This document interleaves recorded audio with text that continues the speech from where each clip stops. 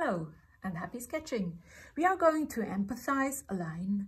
This means that you have to give weight to your pencil tip. And this is rule number 5. What exactly does that mean? Quite simply, you draw a line in such a way that as you draw the line, you constantly apply vivid and interactive pressure to the pencil tip in many different ways. Yes, it is really a big challenge for your sensitivity skills, so it really needs to be practiced. I make an analogy with riding a bicycle. Accentuation is like cycling. We are constantly compensating to stay in the equilibrium, vivid and interactively, for what it is in front of us. So far so good, but what are the criteria for pressing the pen to create an accent? The first thing is, of course, brightness and darkness.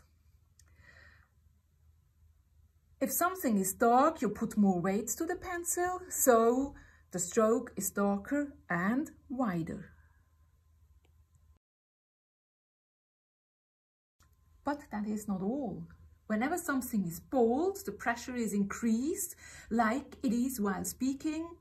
There you do it with your voice. And because in sketching we are always looking for the striking, or perhaps even the essential, yes, the essential, that sounds almost philosophical.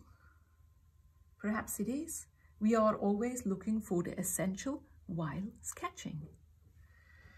In short, we always accentuate the essential.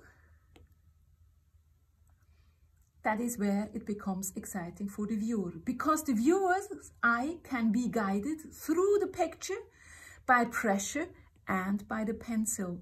Where do you want the viewer to look at? That's where the stroke is more pronounced. I sum up. The accentuation of the stroke is achieved by modulating the thickness and brightness of the stroke by applying more or less pressure to the pencils. These differences give life to the drawing. Put many strokes and give pressure to the tooltip there where you want to guide the observer's eye to.